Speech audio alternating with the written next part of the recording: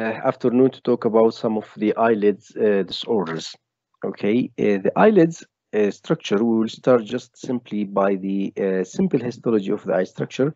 The backbone of the eyelid itself is called the tarsal plate, which is a collagenous plate.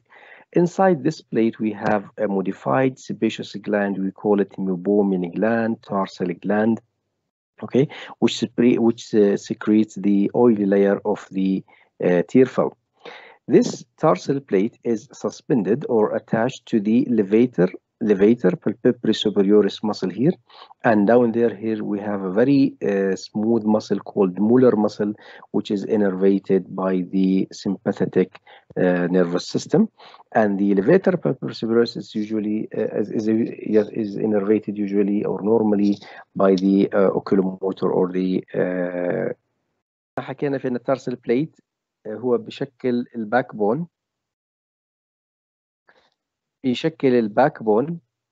اللي بيكون الايلid و inside it we have the tarsal glands or the modified sebaceous gland اللي هم الميبوميان glands. في عندنا levator palpebris superioris muscle which usually elevate the upper eyelid. Posteriorly here we have the conjunctival, which is we call it the palpebral conjunctiva, which is covering the inner side of the tarsal plate. We have also here, which is continuous also in the forenicial conjunctiva here. Anterior to the tarsal plate, we have the orbicularis oculi muscle. We have the subcutaneous tissue, and we have the skin here. And at the lid margin here, we have the eyelashes. Usually the eyelashes are directed in the upper eyelid downward and outward, and the lower eyelid usually they are directed upward and outward.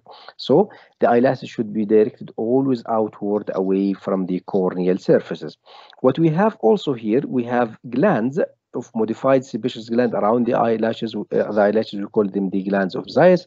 We have modified sweaty glands also, these glands of Moll, and we have a lot of cutaneous structures that we might have them also in the eyelids like the skin. These are the layers of the eyelid. Usually the eyelids can be divided into the anterior lamella and posterior lamella. The posterior lamella is compromised by the tarsal plate and the palpebral conjunctiva, and the anterior lamella is compromised by the orbicularis oculi muscle and the subcutaneous tissue and the skin. The eyelashes, and what is the importance of having the eyelids properly opposed to each other? They will close each other, so when you close both eyelids, they will form what we call it the conjunctival sac, which is going to be filled by the tear film, which are going to be wetting the corneal surface and the corneal epithelium. So it's very important to have the lid margin to be opposed and properly opposed to each other, the upper and the lower eyelids. What are the functions of the eyelids? The eyelid will provide the physical protection for the globe. It is very important for the tear surfacing and tear resurfacing, and it's also very important for the tear drainage. So the tears are being distributed over the corneal surface by using the lid margin. By using the lid margin, so it will work like a windshield over the car glasses. It is very important to have the cornea always wet with the tear film, because the corneal surface is the first interface that the light rays that will face coming from the space. The eyelids are also very important in the tear drainage. The tear drainage is not just a simple gravity drained procedure. It is depend on the function of the eyelids and the function of the orbicularis oculi muscle and the integrity of the facial nerve. As we know, the lacrimal canaliculus are embedded within the eyelids with the puncti also, and so the puncti of the lacrimal puncti should be also well positioned into the globe itself. So the eyelid position is very important also for the tear drainage. Also the orbicularis oculi fibers, they are surrounding the canaliculi, and they also surrounding the lacrimal sac. We have something that we will talk about later on, which we call the lacrimal pump, which is the energy dependent or the active process of tear drainage, which means that when you are blinking, when you will close when you close the lids, the orbicularis muscle will just squeeze the tear film which is inside the canaliculi into the lacrimal sac, and at the same time the orbicularis ocular muscle fibers around the lacrimal sac, they will be relaxed, and this will make a negative suction inside the lacrimal sac that will suck in the tears into the lacrimal sac. And when you open the eyelids, the fibers around the canaliculi, they will get relaxed, so the canaliculi can be filled again with the tear film, and the fibers around the lacrimal sac, they will contract and they will squeeze the tear film into the nasal cavity. So the eyelids are very important for the tear drainage. They are very important for tear surfacing and resurfacing, and they also will provide the physical protection for the globe for us as humans.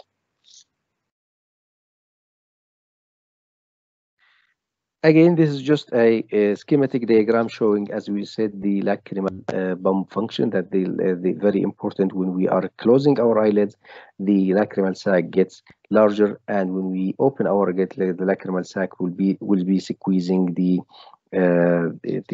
tears into the nasal cavity. We will talk about some abnormalities of the eyelid positions. We will talk about inflammatory processes that might affect the lids, some lid lumps and masses, and some eyelashes abnormalities that will be discussed during the coming minutes. We will talk about ptosis. We will talk about entropion, ectropion, and some other position abnormalities. What we can see in this picture. What we can see in this picture, if we compare the right eye to the left eye, we can say we might consider that we are having either right ptosis or we might have left proptosis. So what might add us in differential diagnosis, what we are talking about? Either we are talking about ptosis or a proptosis in the other eye. We have something we call it landmarks that we need to depend on, which are, we will talk about something we call it palpebral fissure opening. How much the central part of the eyelids are away from each other. Normally, the palpebral fissure height is usually as the corneal size, which is usually around 10 millimeters from the center here. Usually, the upper eyelid is covering 1 millimeter of the upper limbus.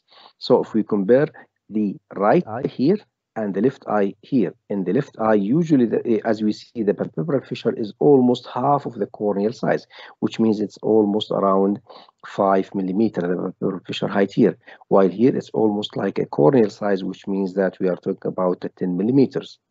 Also, if we can see here, there is some reflection coming here, this white light or white spot here. This is a reflection from the torch, reflection from the camera, from the direct film scope. Usually it is in the center of the pupil, and if we measure the distance between this point and the lid margin, the upper lid margin, it's usually half of the cornea, which is usually around 5 millimeter. This is, we call it margin, the lid margin reflex distance, the distance between the corneal reflex and the lid margin, which is usually around 5 millimeters here. And if we see it here in the right eye, it's almost touching. So the margin reflex distance is almost 0 here. This is also another sign of ptosis here. That means we're talking about a right ptosis here. Also, we have this line here. This is, we call it lid crease. The lid crease represents the insertion of the anterior fibers of the levator palpebrae superioris muscle. Usually, here, if we look to the left eye, which is usually the normal, as we might consider the normal eye here, the lid crease is almost 0 to 1 millimeter here, while the lid crease here is very large here in comparison. It's around 4 to 3 millimeters. So what we are losing in the margin reflex distance 0, we are gaining it in the lid crease here. And if we look to the eyebrows here, the eyebrow here on the right side is higher than the left eye, which we call it frontalis overaction. So these are the static signs of ptosis that we might see, which is the margin reflex distance, the palpebral fissure height, the lid decrease, and the elevation of the eyebrows in comparison to the other normal eye. This eye also, again, this is a congenital ptosis. As we can see, the margin reflex distance is around 4 to 5 millimeter. Here, the margin reflex distance is 0 to 1 millimeter. The lid decrease here is smaller than the lid decrease on this side, and the eyebrow is higher. These are the static signs. That means you can comment on these signs in the presence of only a picture. In the or if you don't have also a video or a history or anything, you can diagnose the presence of ptosis by these signs. So the ptosis is an abnormally low position of the upper eyelid, which can be caused by a mechanical cause, neurological cause, myogenic cause, and aponeurotic cause. So the eyelids are held in position by the muscle, innervated by a nerve. So what can cause this ptosis? Either a problem in the muscle itself, or a problem in the nerve that's innervating it, or in the aponeurosis that hold this muscle to the tarsal plate, or in the neuromuscular junction as the myasthenia gravis. The mechanical causes of ptosis. The aponeurotic disinsertion from the levator muscle from the upper tarsus also can cause the mechanical type of ptosis. If we have a conjunctival scar inside the eye,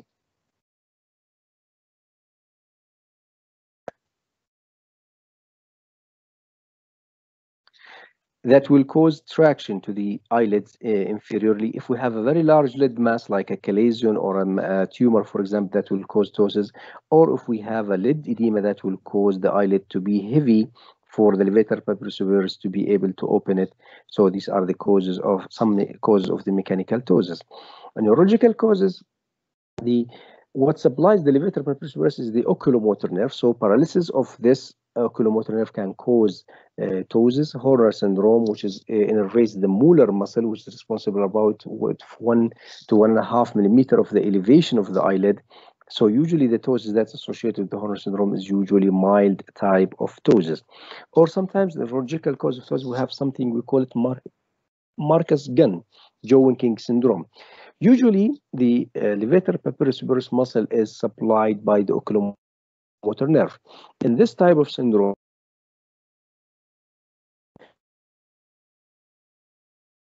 of the mandibular branch of the trigeminal nerve. So instead of being supplied by the oculomotor nerve, it is supplied by the trigeminal, the mandibular branch. So usually the baby usually have a ptosis, and when the baby starts to move to use the muscles of mastications like the medial and lateral pterygoid and the masseter muscles, the signals that are coming to the mandibular nerve, they will go also to the levator papillosuperioris, and the patient will start to open eyelids. So this we call it jaw-winking syndrome. Usually, it's very important to diagnose of the cause of congenital ptosis, the Marcus-Gunn jaw-winking, or a miswiring, or just a simple congenital ptosis, because usually this will affect the decision of which type of surgery which we are going to implement. The myogenic causes can be caused by muscular dystrophies, chronic external ophthalmoplegia, which is a progressive disease affecting the extraocular muscle, the skeletal muscles, or a myasthenia gravis, which is usually a neuromuscular disease characterized by the presence of antibodies for the acetylcholine receptors antibodies. And the myasthenia gravis ptosis is usually a progressive and characterized by fatigability, which is usually it is worse at the end of the day with a fatigue and overusage of these muscles. The symptoms that might present with a ptosis, usually they present with upper lid drooping, might compose about cosmosis or functional, sometimes if they are closing the visual axis. They might also present with the associated symptoms of the primary cause of that might has caused this ptosis. For example, a patient with the myasthenia gravis, she might complain also about diplopia. A patient with oculomotor palsy might complain also of ptosis and diplopia, also or reduced with the eye motility if it's associated with a cranial nerve pulses. Also, they might present associated disease of the primary disease like diplopia and isocoria, and reduced eye motility can also be presenting symptoms with ptosis. Signs. As we have talked, we might have decrease in the palpebral fissure height. Usually, the upper limbus is covering 1 to 2 millimeters. The upper eyelid is covering 1 to 2 millimeters from the upper limbus. If this distance is more, we should suspect ptosis. Decrease. As we have also talked about the margin reflex distance, which is the distance between the central corner reflex and the upper lid margin in the center. The palpebral fissure height, the distance between the central parts of the upper and the lower eyelids, and the upper or the levator muscle function, which is usually performed by pressing the upper eyebrow and asking the patient to move his eyelid from the lowest point to the maximum upper point, and we measure the excrusion or the distance that the upper eyelid can move, and we can document it by millimeters, and we usually compare the right to the left eye. Usually the patient we can induce a sign of fatigability, which is the myasthenia, which might indicate a diseases like myasthenia gravis. الاسوشيتد برايمري زي ما حكينا of other signs اللي هي extraocular motility disease itself ممكن يكون other signs ممكن نلاقيهم عند هذول المرضى in addition to the ptosis itself. The management usually, if the cause is myasthenia gravis, it could be medical or it could be surgical. Sometimes they are giving histamine, which is an antibodies or inhibition for the acetylcholinesterase, or sometimes it is usually, in most of the cases, it's usually surgery, and the surgery depends on how much the levator function, the levator papyrus function is there. Is it enough? If we consider resection, if we consider shortening of this muscle to elevate the eyelid, and also it depends on other possibilities of the other eye, which surgery we are going to consider. So most of the time, the surgery of elevating the eyelid either by shortening the levator papyrus superioris or attaching the upper eyelid into the frontalis muscle using a special type of silicone or artificial or synthetic slings, or bioavailable fascia lata slings, for example, that we can configure it from the patient's own body. This is for the ptosis. The important of ptosis is that we need always to remember that we should look for an underlying cause. In this picture, as we can see, we have something that we call the inward rotation of the lower eyelid, and this also can be seen in the upper eyelid. We call it intropion. So an interning of the eyelashes towards the corneal surface. Most of the time, what is the cause of this intropion? It's usually the lid laxity. We haven't maybe talked in the beginning, but we will go here again. The orbicularis ocular muscle can be divided into two components, which is the pretarsal component of orbicularis ocular muscle and the orbital component of the orbital muscle. If we have a generalized laxity, generalized weakness of the whole orbicularis ocular muscle, the whole eye will go outward, causing an ectropion. Sometimes we have a differential lid laxity. That means the orbital component will be more lax than the pretarsal component. So the orbital component will override the pretarsal component that will push the tarsal plate inward towards the corneal surface, and it will cause entropion. And because of the entropion, there will be a continuous rubbing of the eyelashes over the corneal surface that might cause a lot of complications like corneal abrasions, discomfort, tearing, and all these things. So the first cause, or the most common cause of entropion, the inward rotation of the eyelids, is the senile laxity of the lower eyelid, which is caused by overriding of these muscle. What might cause this eyelid to be inward rotated? We might have a conjunctival scar here that will cause the pulling of the tarsal plate into the also corneal surface, as we call it, the cicatricial component, cicatricial entropion. If we can see here, there is a fullness here in our lower eyelid, which indicates that this skin, under the skin here, we have orbicularis oculi muscle filling the space here. That indicates this orbital component of the orbicularis has override the pretarsal and caused this presenile type, caused the senile type laxity or the involutionality type of entropion.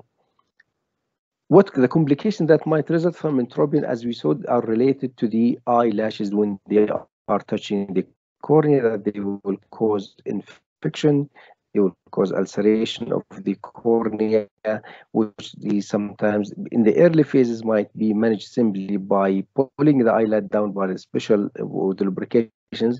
But in most of the cases of these entropion, we might need to do a special type of surgery that will separate for the orbicularis ocular muscle from the pretarsal component of the orbicularis ocular muscle, to form a scar between them, to evert or to re-rotate the lower eyelid to outward and to redirect the eyelashes away from the corneal surface. And in the presence of a scar, which mean that you are having a cicatricial entropion, we need to target these scars by special type of flaps or relaxing incisions. In this picture, we see what we call it as ectropion, which means the eyelid is rotated outward from the globe. The most common cause is, as we said, senile, involutionary. The generalized laxity of the lower eyelid and the orbicular muscle will make the eyelid away, being away from the corneal surface. This will affect also the punctum. This will affect the tear film, and it will make just the dryness symptoms and sometimes the epiphora because of this ectropion. The other causes, as we can see, we have a scar down there that will pull the eyelid away from the globe, which we call it cicatricial ectropion. Cicatricial ectropion. The management also of ectropion can be also, as we have said before, that also the facial nerve palsy can cause lag of thalamus, which is an ectropion caused by a facial nerve palsy. It can cause epiphora. Epiphora means that we have a tearing related the tear drainage processes. Okay, and it might cause also irritation because of the dryness and the poor tear film contact with the cornea. Treatment usually is surgery by making a special types of surgery to shorten the eyelids or to relax the scars if they are formed, or by also using a special type of skin grafts to reform these skin scars. This is for the eyelid position disorders. It's just a small review. We will talk about now inflammation of the eyelids. We will talk about blepharitis. Blepharo means lid. So blepharitis means the inflammation of the lid margin. It's a very common condition. You will face it almost every clinic in our daily practice.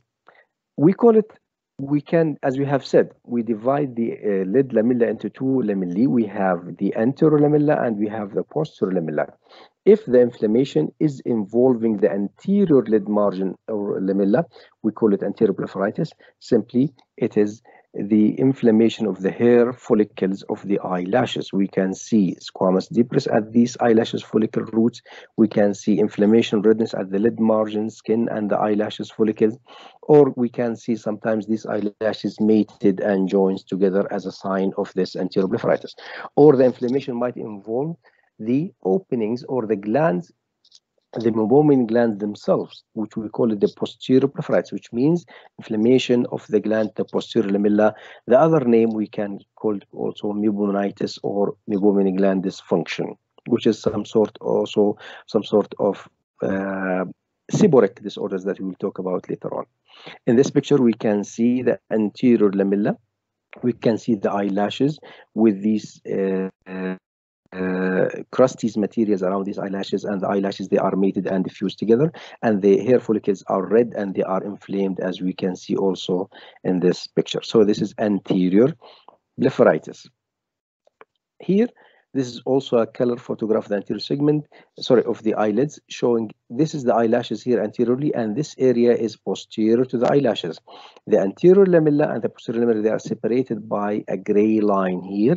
So this is sebum or oily material coming out from the meibomian glands opening. So this is a seborrheic blepharitis, posterior blepharitis. Okay. What are symptoms that might bring these patients? They might, most of the time, they might come because of the symptoms of the elevation of the eyelid by tiredness, sore eye, redness, pain.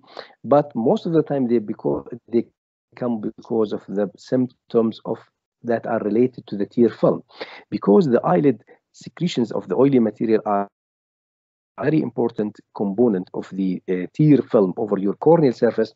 The poor or the dysfunction of these lid glands, of the meibomian glands, tarsal glands, they will cause also a dysfunction of the tear film stability over the cornea. So the patients might come with a dryness symptoms, tiredness, foreign body sensation, crusting of the eyelids, and also tearing and lacrimation. Signs, as we have said, we might see some signs of the anterior blepharitis, posterior blepharitis. We might see the scaling of the lid margin, inflammation of the eyelashes follicles, madarosis as a decrease in the number of the eyelashes, the embonpoint glands opening. One might see plugged or clogged with the sebum and embonpoint secretions.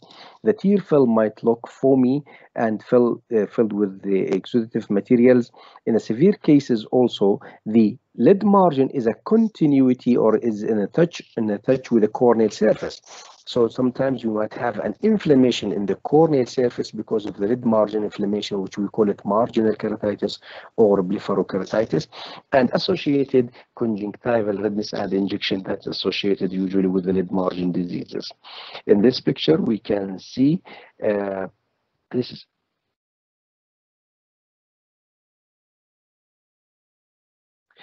in this picture, this is a color photograph showing a very injected eye. This is severely red eye, and the corneal surface here has been stained by fluorescein, and this indicates an ulcer or a defective epithelium of the cornea and inflammation because an inflammation at the lid margin here. So we call it lid marginal blepharitis, marginal keratitis. Sorry, correlations of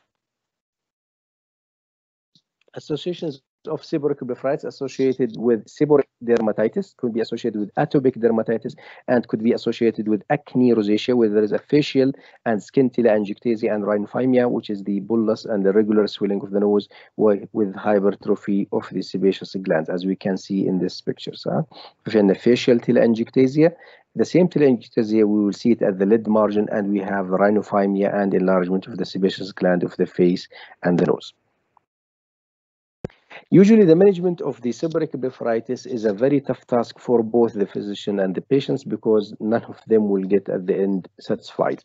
Lid hygiene for the anterior and the posterior lamella, which by cleaning it with the special components, warm compresses that will just heat the eyelids and might help in the improvement of the symptoms. Topical anti-staphylococcal agents and antibiotics, topical steroids, as some cases we might need, systematic tetracyclines or doxycyclines can be used, and at the end we need to replace the most symptomatic component, which is the tear film instability symptoms, which can be replaced by special types of lubricant or artificial tears.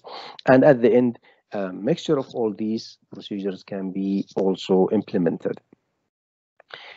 We will talk about a little bit of lid lumps, masses. We will talk about chalazion or chalazion, molluscum contagiosum, special type of cyst, squamous cell papillomas, xanthelasmas, keratoacanthoma, and some nevi. الكاليزيون usually a tarsal gland هو عبارة عن tarsal gland granuloma. It's a type 4 chronic inflammatory or immunological reaction. المرضى عادة بيجوا فقط في unsightly mass. فيش شيء مضايقهم. Nothing is bothering them just apart from a small or large mass in the upper or the eyelid. No other symptoms. Usually زي ما حكينا it's caused by an obstructive moving gland، بعدين بصير في عندنا chronic inflammatory process inside it، بعدين بصير في عندنا granuloma which we can see it a chalazion. Sometimes this chalazion or the moving gland get infected. We will get an abscess in this chalazion or the moving gland, which we call it internal horoidalium. And in addition to having this mass, we will have other signs of inflammation. We will have redness, we will have pain in these patients with the internal horoidalium. And this is the infection of the hair follicle side, which we call it the external stye or external horoidalium. بيسموها برضه بالعربي شحادة، يعني inflammation of the hair follicle or the tarsal gland depending عليها. So, the management of the internal horoidalium, we need to have systematic and topical antibiotics, and sometimes we might need to incise these abscesses. And the external horoidalium or the stye, usually we need to epilate the eyelash and to use warm compresses and to use topical antibiotics. Systematic antibiotics are rarely needed for these styes. In this picture here, we are seeing an umbilicated, purely shaped lesion, umbilicated shaped lesion at the lower or the upper eyelid, which we usually call it caused by a pox virus infection that might be associated also by a follicular inflammatory process. This is one of the signs of inflammation of the conjunctival heel follicular reaction, which might see it in the viral. Sometimes you might see it in the chlamydial infection. This lesion here in the lower eyelid. We call it molluscum contagiosum, which is usually caused by a pox virus. Usually associated by red eye also. Treatment usually by a simple excision of these lesions. These are special types. They can arise either from sebaceous cysts or they can arise from sweat structures. If they are coming from sweat structures, they will present by a transparent structure like this is cyst of mole. And if they are presenting from an additional or accessory sebaceous gland as the eyelashes, we call it sebaceous cyst of Zeiss, for either sebaceous or sweat cysts.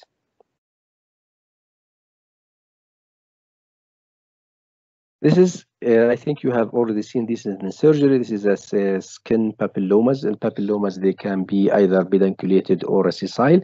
For they are frond-like lesions of proliferating epithelial cells على the skin. For they can be either زي ما حكينا sessile or tessellated or pedunculated lesions.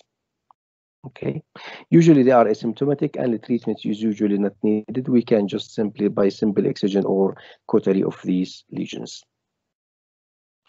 This lesion is important to recognize because it might be associated with a systematic disease. For if you have a subcutaneous lipid deposition, which usually symmetrical between the upper and the lower eyelids and both eyes, we call it xanthelasma. The xanthelasma can be associated with lipid disorders or hypercholesterolemia, or it could be sometimes familial. So in just before doing surgery for these things to excise them, we need to make sure that the blood lipids are within normal limits. Okay. In this lesion, the differential diagnosis might come to your brain or to your mind a lot of these things. So this is a pinkish lesion present here at the inner angle of the eye, with a central crater that's filled with a blackish material. You can think about a lot of lesions like this, but what might help you in differentiating such a lesion from, for example, a basal cell carcinoma or squamous cell carcinoma is usually the history.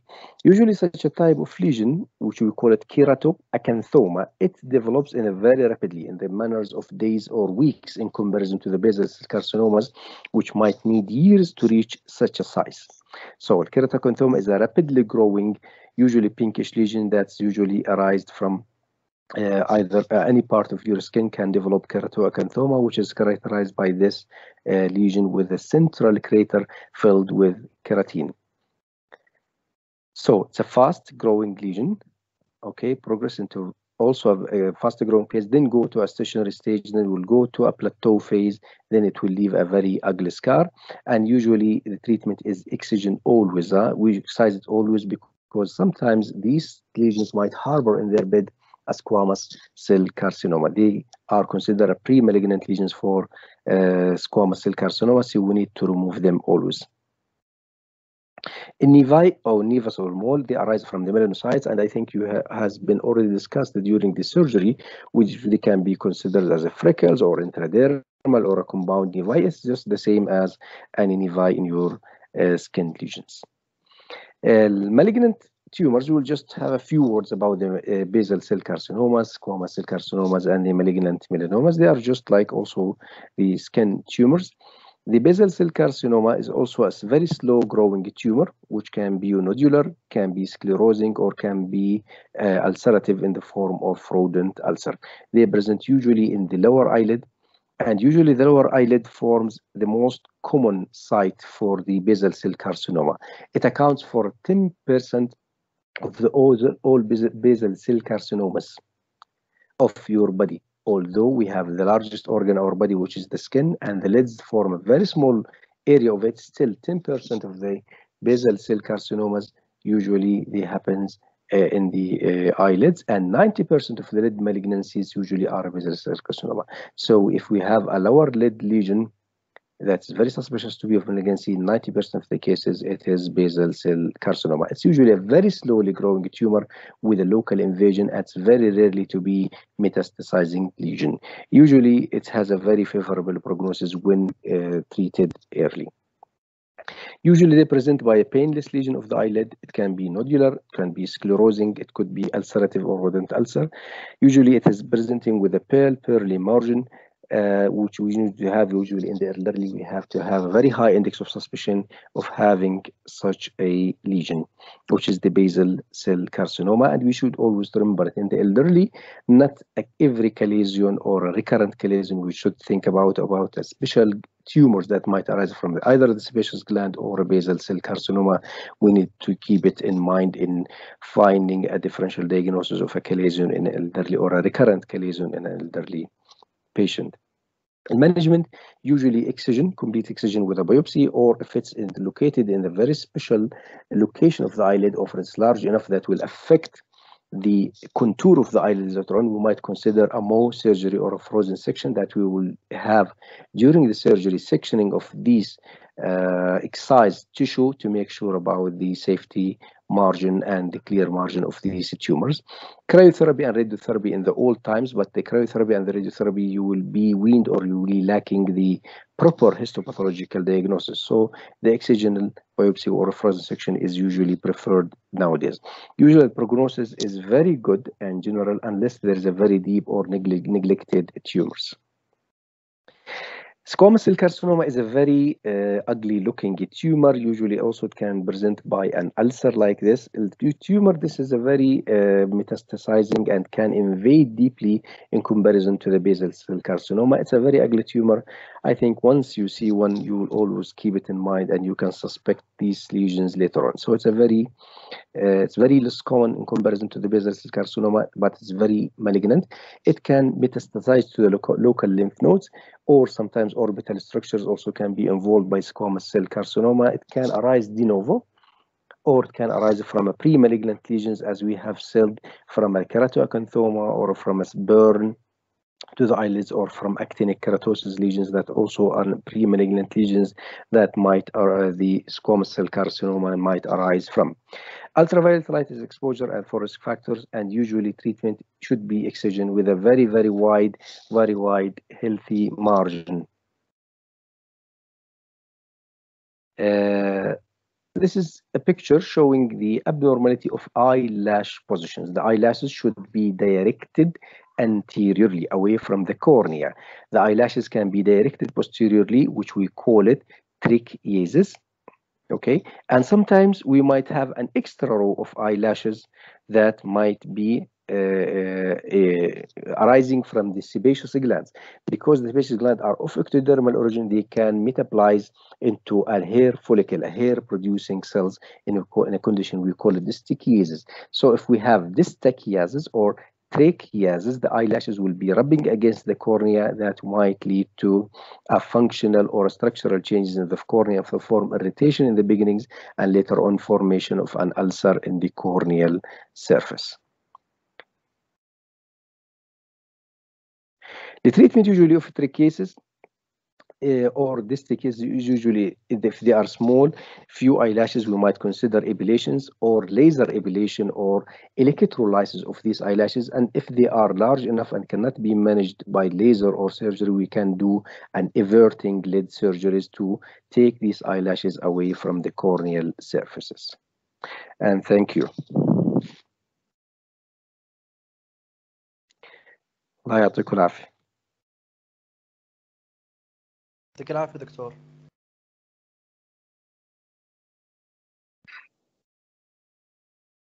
Hello.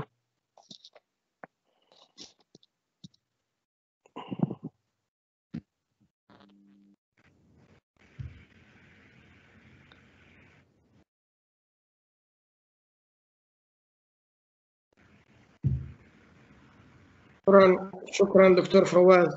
معلش بس علق الله عندي يعطيك العافية. الله يعافيك ويخليك. شكرا النت اليوم للأسف سيء جدا. والله علق عندي نقطتين. طيب أرجو أنه ما تكون انقطعناكم كثير بنص المحاضرة. والله يسلم يديك يا رب. ممتاز.